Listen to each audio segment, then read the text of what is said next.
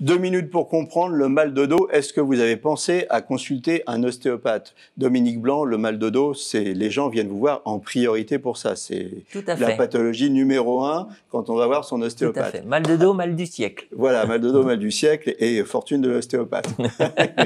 Donc, alors, c'est quoi le mal de dos? Qu'est-ce que vous regardez en premier quand on vient vous voir? Alors, on regarde l'ensemble du corps, parce qu'il peut y avoir une douleur lombaire, au niveau des lombaires, des dorsales, des cervicales, voire éventuellement au niveau du bassin.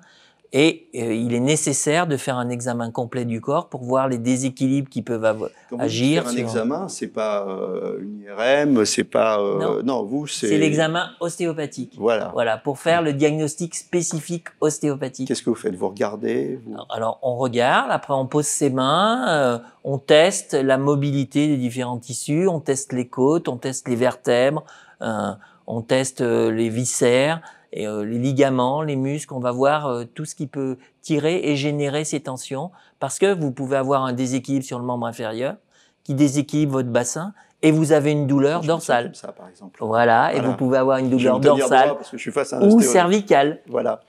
Et donc à partir de là, il est nécessaire de voir d'où vient l'élément déclencheur.